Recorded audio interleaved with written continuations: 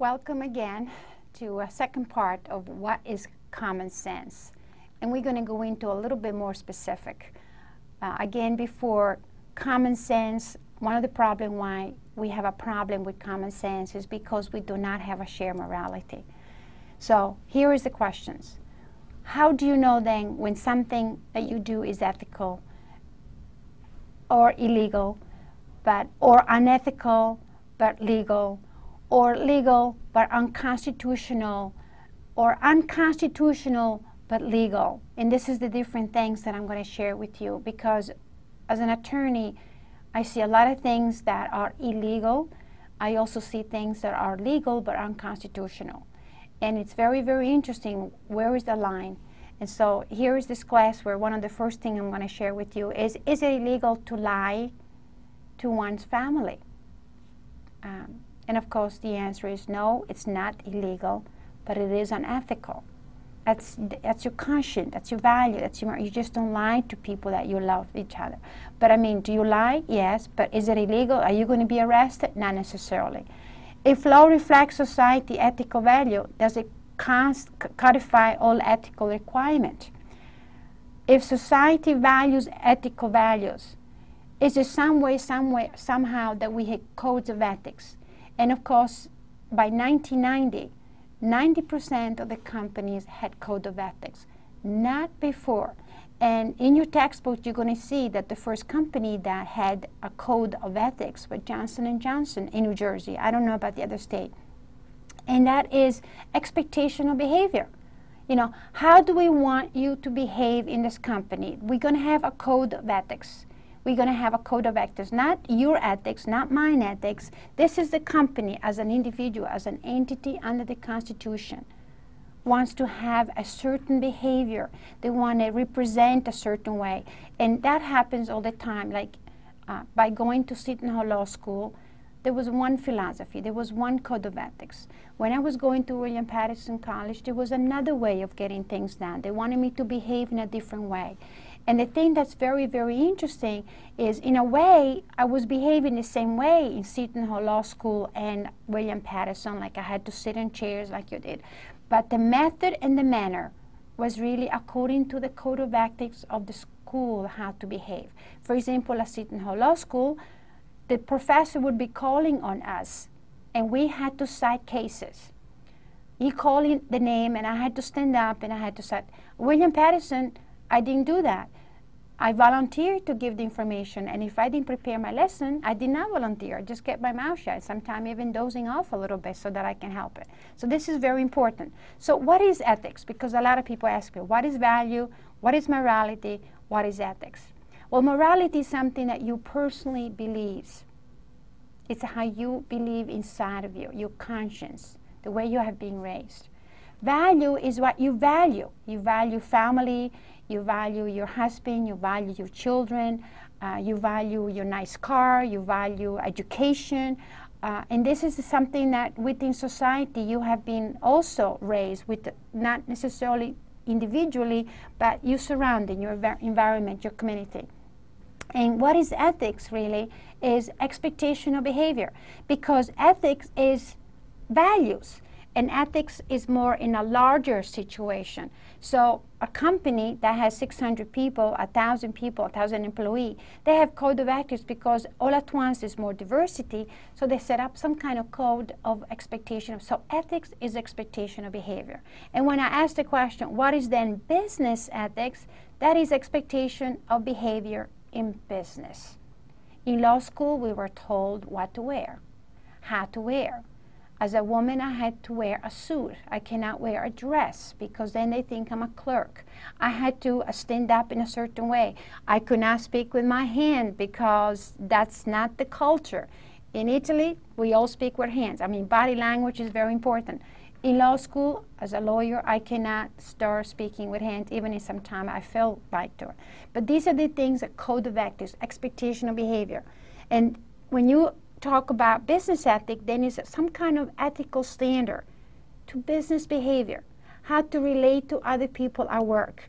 And of course, the traditional view, or the old-fashioned way, whenever I ask, what is business ethic, they used to think of obey, the law and make profit.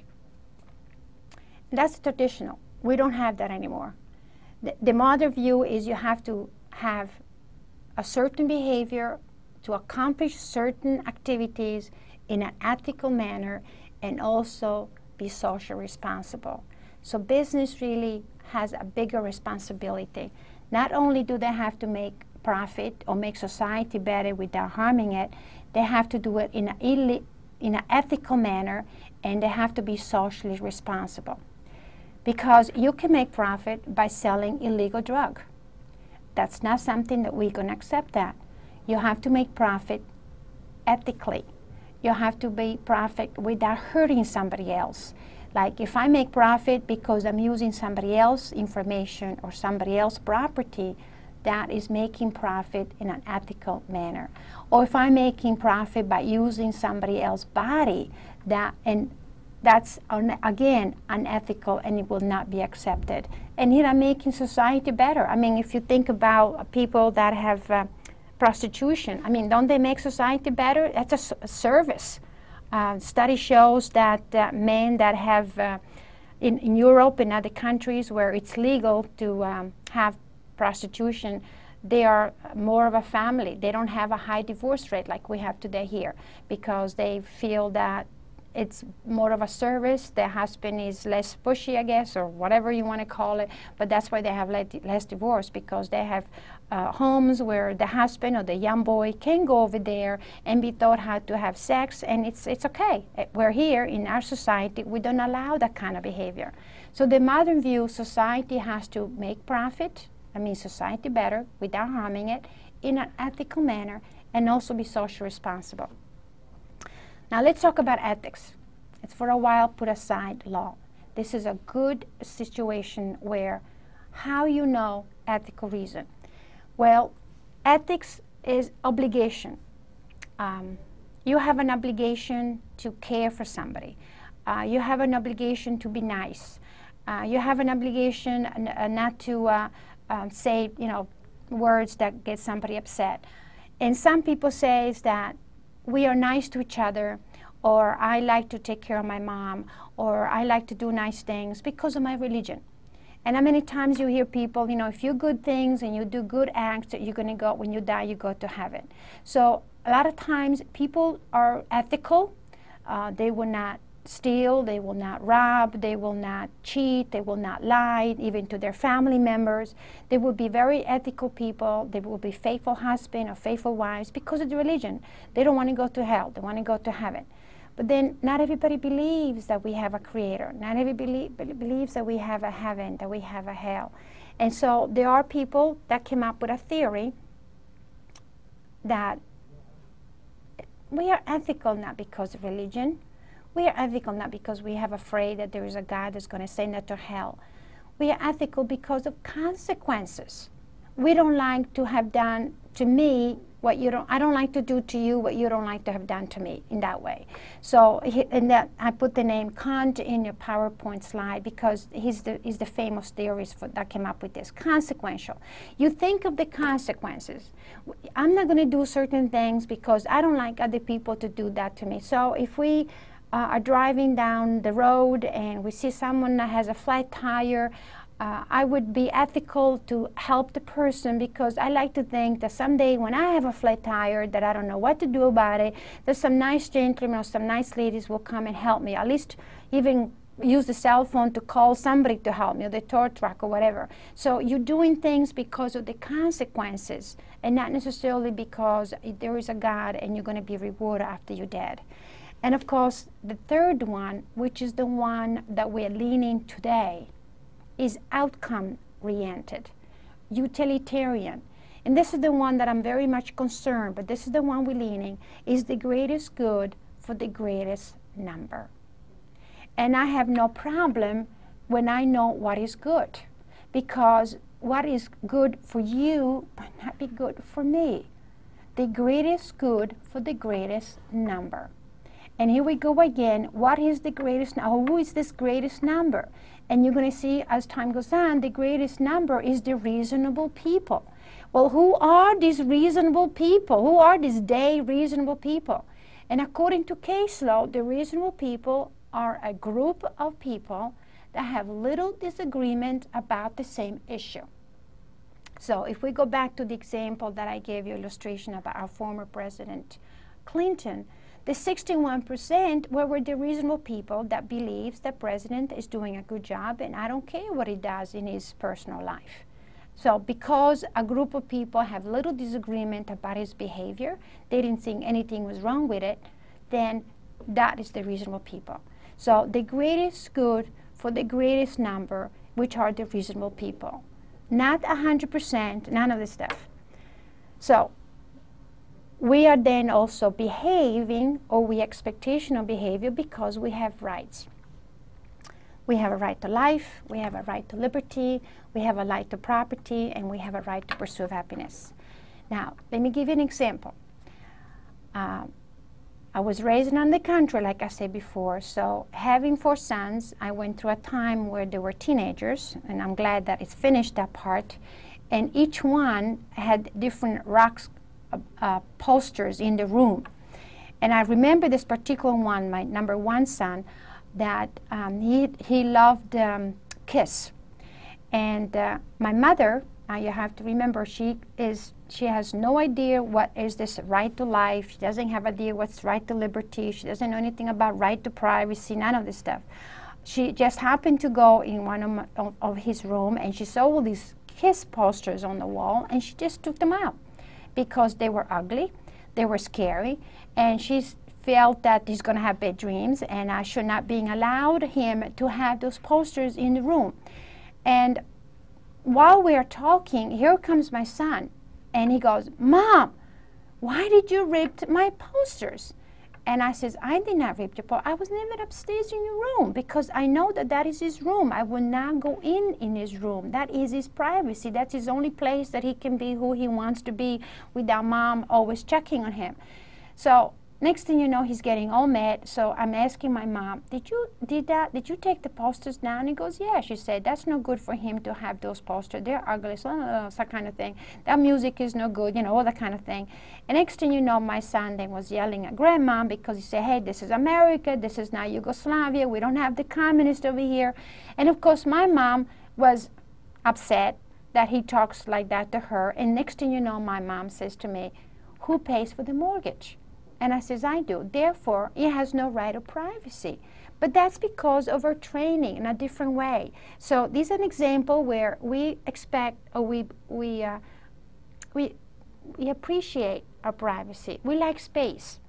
We like 18 inches, according to sociology. They have studies that we in the United States do not like to stand close to a person.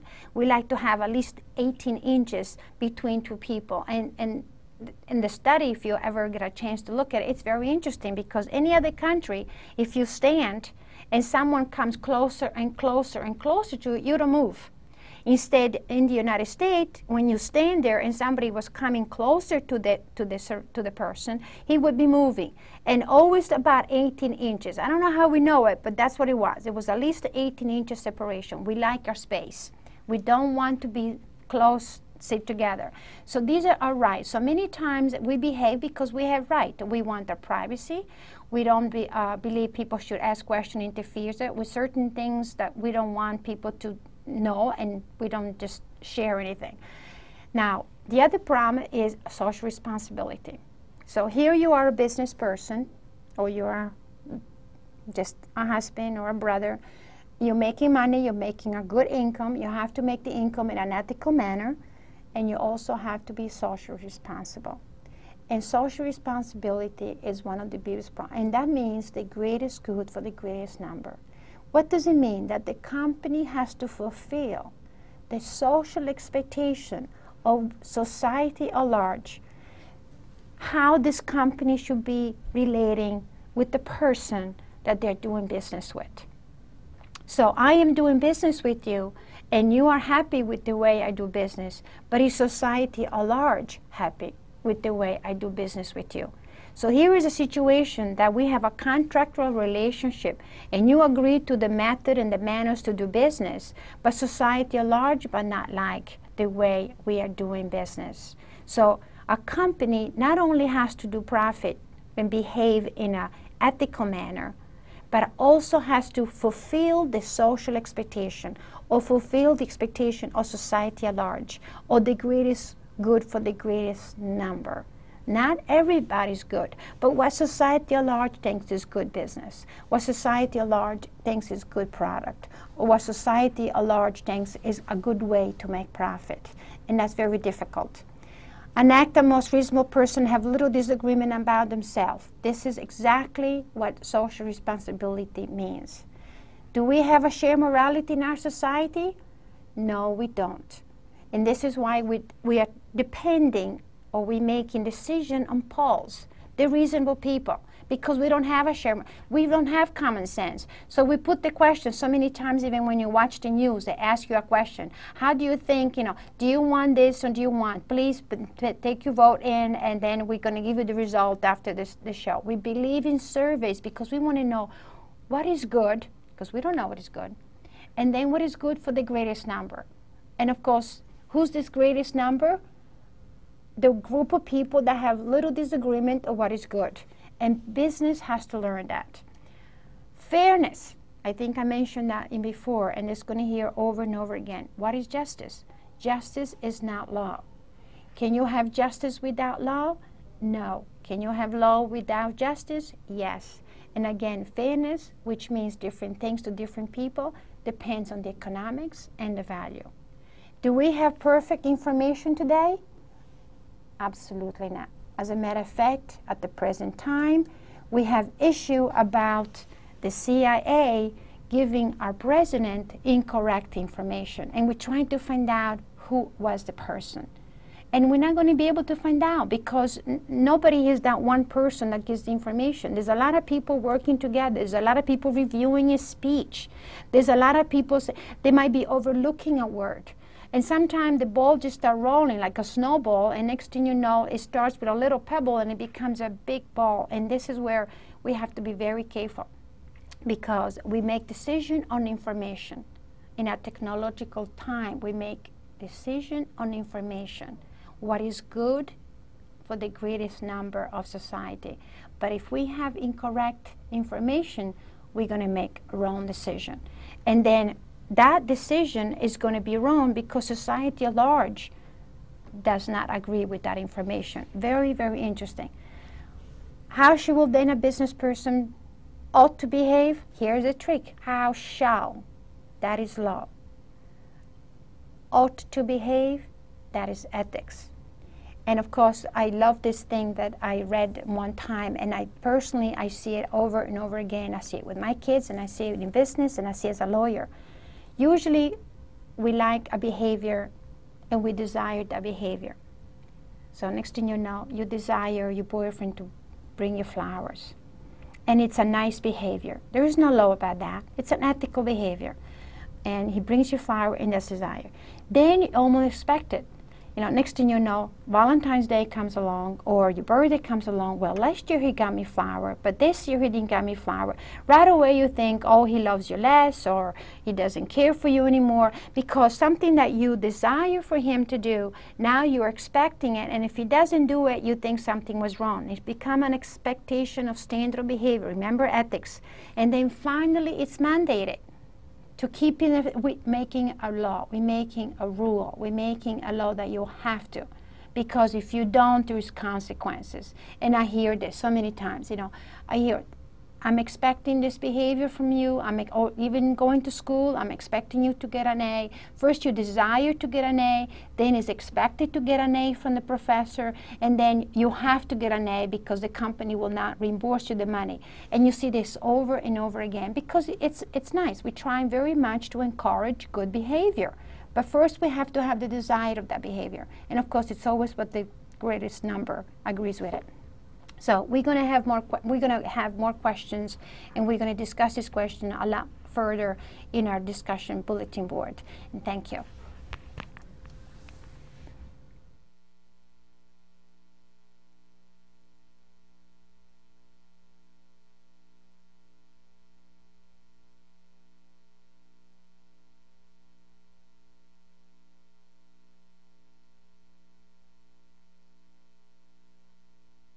started looking at that thing, and it's not as ugly. The smoke doesn't come out. Why is those flashing light all the time going on? Not now it's red, but before it's like once in a while it flashes. I think he's just trying to say it's recording or something. I'm not sure. Maybe because it's on or something.